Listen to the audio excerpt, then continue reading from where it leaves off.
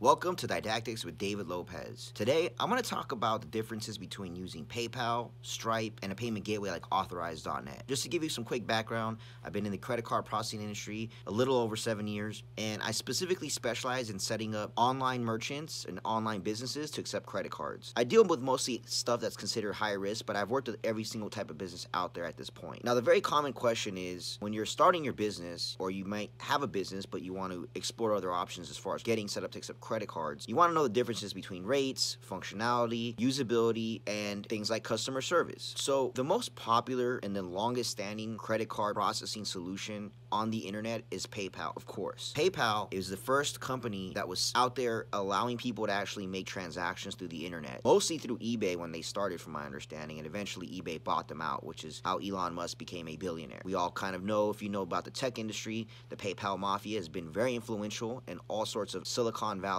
startups and in the startup tech world. So if you're gonna get set up to accept credit cards for your online business, PayPal is always a good go-to. I think that every merchant accepting credit cards should have the option for PayPal. However, you should not only have just PayPal as an option. I work with a lot of businesses, and I work directly actually with Shopify. Shopify sends a lot of their clients to me that can't use Shopify payments, which is powered by Stripe. I know from working with them that they've told me if they only have PayPal as the option to accept credit cards, a lot of times what happens is you can see when someone gets to the checkout page and then the sale drops off. You can actually see that. And you probably know, if you've ever purchased anything from someone using Shopify, they actually will email you and say, hey, you left this in your shopping cart. You sure you don't want to buy it? Which is actually genius, and it's what makes Shopify one of the best platforms out there for e-commerce. A lot of this is due to the PayPal only option. So a good chunk, I've heard anywhere from the number of like 30 to 60% of sales drop off at the checkout page if PayPal is the only option. So a lot of people just simply don't like PayPal. Also, the thing is, when you choose to pay using PayPal,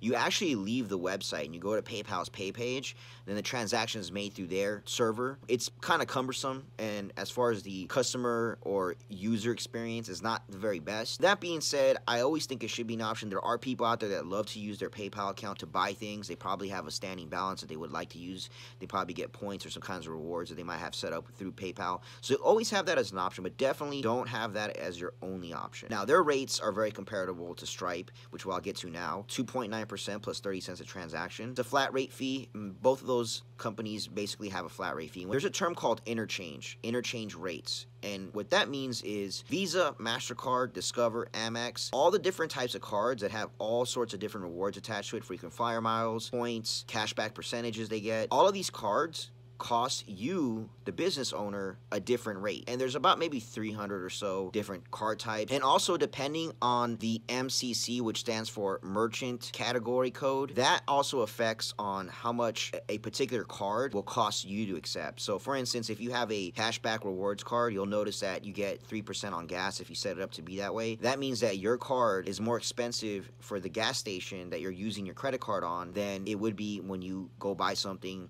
at your local clothing boutique. Because of the MCC set up, their category code is for a gas station, and they're specifically rewarding you for your purchases on gas and giving you cash back. That's going to increase the actual rate for that transaction for them, because they're the ones paying cash back points. It's the business that pays for these rewards. So the rates on interchange can range anywhere from, I believe a debit card comes in to be, for an online transaction, I believe it comes out to be about 0.5% or 0.25%. And obviously Amex, probably more expensive. I think it's like 3.2 on the the most expensive Amex card out there, from my understanding. Basically what the flat rate does, it just says, you're getting charged basically 3% every month on your credit card fees, and we're not going to charge you a monthly, and that's what it is. And business owners really like this, and I understand why, because it's not confusing. You know you're getting charged 30 cents a transaction. You can count the amount of transactions you made, and you know you're getting basically 3% as a fee for your credit card processing. However, if you're doing high volume, 3% is actually quite a lot. It starts to add up to a lot of money, which takes me to Authorize.net. Authorize.net advertises a very similar payment model. However, they use CyberSource, and that's actually their sister company that does the actual credit card processing. Authorize.net itself is just a payment gateway. Now, what's the difference? A payment gateway is Stripe, but they also do credit card processing. There's actually two pieces.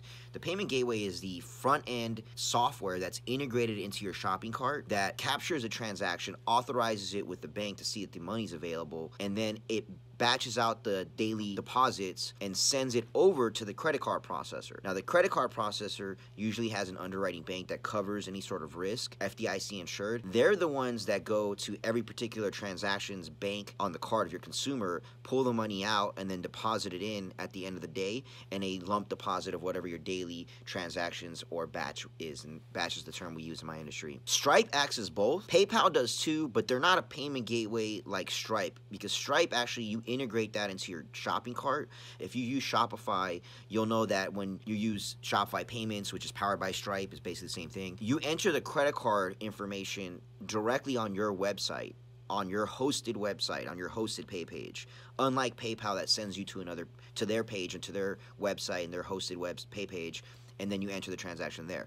So Stripe is a payment gateway much like Authorize.net. Authorize.net also is a payment gateway much like Stripe, and it can take place of Stripe in many instances. However, you don't have to use their credit card processing option, the flat rate fee that they offer, or even CyberSource, the sister company, that is actually the one taking the money from the banks or the lines of credit from your customers and then depositing it into your bank account. You could use a third-party credit card processor. You could use your own bank if you wanted to. You could use a company like mine. I work very closely with both Authorize.net and Shopify. They typically send me their clients that their bank or their credit card processing doesn't want to work with because it's considered high risk, and that's what I specialize in. I specialize in consulting businesses that are getting declined or denied by other credit card processing services such as Stripe, and getting them approved and set up by assisting them mitigate the risk and outlining their business outline and helping them go through the process. Now, with a traditional merchant account attached to a payment gateway, and by the way, real quick, another thing on payment gateways, payment gateway software is very much the same as you would see the software that's built into traditional credit card terminals or point of sale systems where you swipe your card and you enter your PIN number. That device has software in it that encrypts and securely sends your credit card information over to the credit card processor, and that's basically the software that Authorize.net and Shopify have on the front end. When you work with a credit card processor that you plug into Authorize.net, there's a lot more room for saving money, especially if you're doing high volume. And I'll explain why. As I said earlier, interchange rates can vary.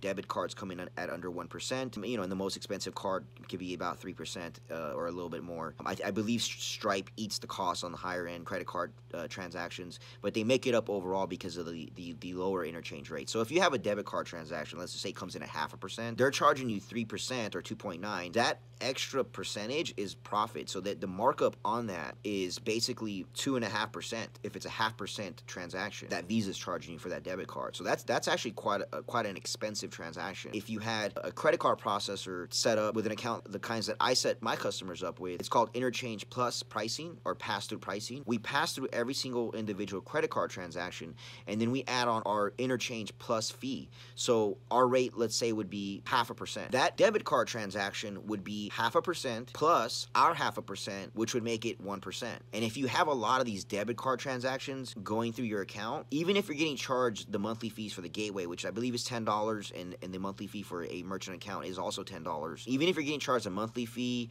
even if you're getting charged like an annual fee of like $20, or I've seen other competitors of mine do like a $100 annual fee. Even if you're paying the monthly PCI compliance fee, which is also another thing that's needed. I understand why people are annoyed by merchant accounts because there are all these line items, but I can specifically go over each one. If you have any questions, reach out to me. Email below. You can give me a call as well. I can explain them all to you and why they exist. A lot of them are just hard costs that are passed through Visa, MasterCard. But even if you have those extra little line item fees, when you do the effective rate, if your volume is $50,000 a month and you're getting a good chunk of them with interchange cards that are at 0.5% to 2%, you can see already that the added 0.5% that we're adding on top of the interchange rates would be, on average maybe 2.5%. So that's a whole 0.5% that you'd be saving, and if you're doing $50K and up, that actually adds up to some real money. So if you're doing high volume, you're doing 10, $50K and up, for sure use a payment gateway like Authorize.net and get set up with a merchant account.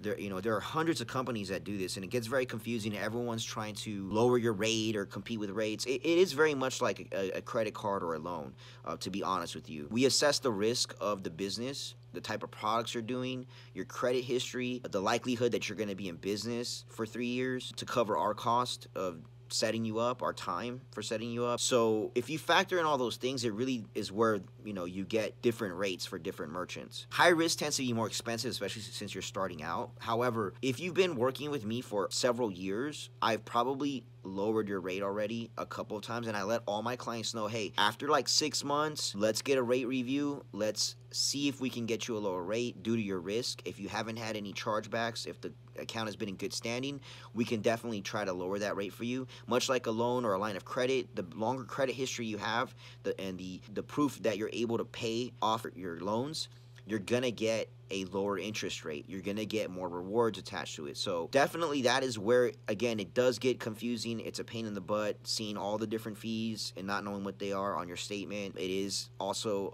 it's not very convenient having all these processors quoting you different rates and then hiding fees somewhere else. It is a very, very confusing and even shady industry that I'm in. So you have to just get someone that does a really good job explaining to you everything, because in the end, trust me, you can save money using a credit card processor traditionally than using Stripe.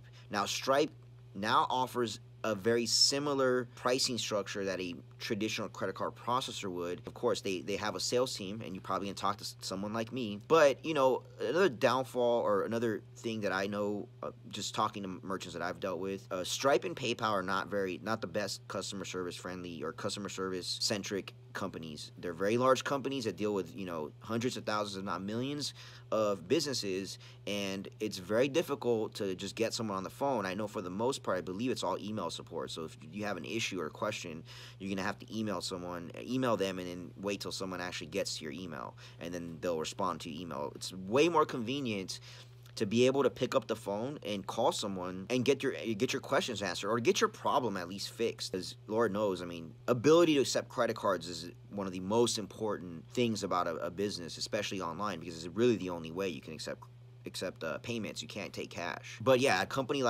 company that like I work with, we're available during business hours. You can call us. A lot of us also check emails even after work hours. So you do get that VIP boutique experience working with a credit card processor, depending on the one you work with, that is going to be able to answer the phone and say, hey, what is this, you know, what's this fee that I'm getting? Or, hey, can you lower my rate? I've been with you guys for a year now. Is there anything you can do about a rate? Or if you're on a reserve, which does happen, hey, can I get my reserve lowered? So it's very important that you do work with a credit card processor, especially a sales agent or someone like myself who has been doing it for a while, especially because someone who's been doing it as long as I have is already successful enough to where they don't need to get such a huge chunk of commission off of your account, because they already have, you know, hundreds of merchants that they've set up that they're making money on. So, you know, they don't mind, you know, I don't mind, or someone like myself wouldn't mind getting you at a very low rate, because I'm not in the short-term gain. You know, if someone's just starting and they've only been in the industry for about a year,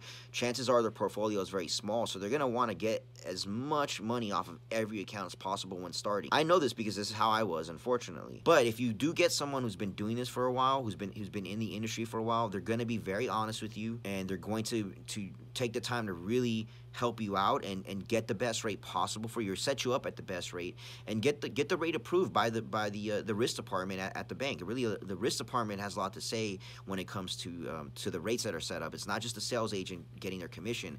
You know, if I try to set some high-risk merchant, it's going to take a lot of work for us monitoring to make sure that there's no fraudulent activity, or that they're actually fulfilling the orders, especially if they're drop ship. If I set someone up at, you know, 0.01% as far as our fee goes, that's not enough money for us to cover the cost of answering your phone call, you know, the administrative paperwork. There's a lot of cost in obviously running a business, so that's not a possibility for someone to set you up with that low of a rate. But again, you know, you can definitely, so yeah, just make sure that you definitely contact someone that you know is reputable. Obviously, this video is a shameless plug for you to reach out to me. Again, if you want to contact me, I'm happy to answer. There's many people that have contacted me since I've started this channel about a year ago, and a lot of them I haven't even set them up as customers. They've just called me because they had a question about some of the high-risk stuff that they're working with. They've emailed me. I'm more than happy to help anyone, regardless if I get your account. Ultimately, my philosophy in doing these videos is, if I help enough people, I'm going to get compensated, and I will, get the word out there who I am, and people are gonna want to work with me. So that being said, reach out to me. Please subscribe, like my video. Really appreciate it. If you find any of my content helpful, just hit a like, leave a comment. I make a lot of very interesting content on different types of industries and my perspective as far as the payments industry. So check out my other videos if this is your first video you're seeing of mine. But this is Didactics with David Lopez. Thank you so much for watching.